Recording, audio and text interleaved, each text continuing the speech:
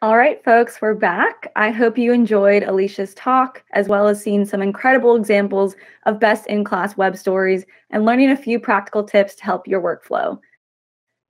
We think you're ready to grow out and create your very first web story. It might not be the perfect web story, but it'll be a great way to familiarize yourself with the format and the tools that you have at your disposal.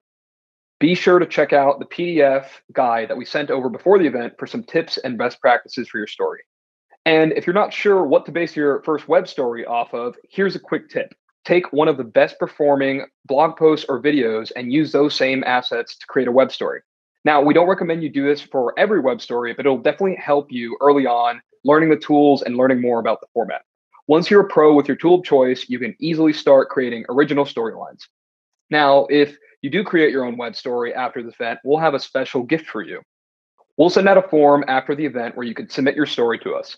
Once we confirm the link to your web story, we'll send you a Google Web Creators swag kit. It's pretty cool, if I do say so myself, as well as enter you in a raffle to win one of 5 Google hardware products like a Google TV with Chromecast or a Nest Mini. Today was just the first step in your journey to creating beautiful, engaging content for your website. There are a ton of other great resources we can point you to help as you continue learning about web stories.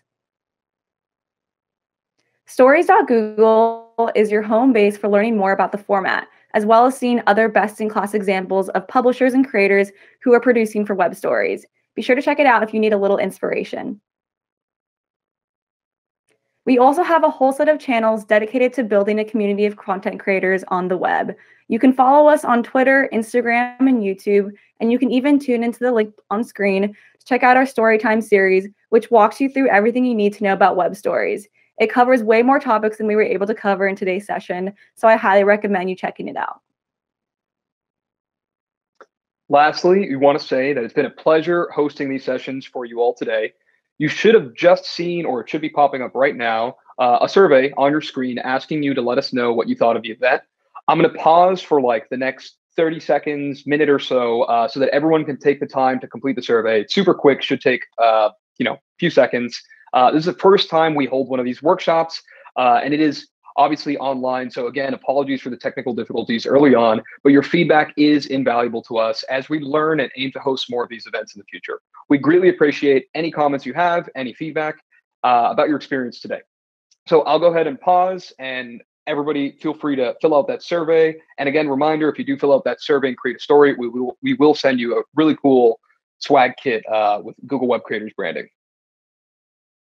Cool. Now that everyone has hopefully filled out their survey, and no worries, you can still fill it out after the event if you haven't done so yet. I just want to thank everyone one last time for taking the time out of your busy schedule to learn more about web stories.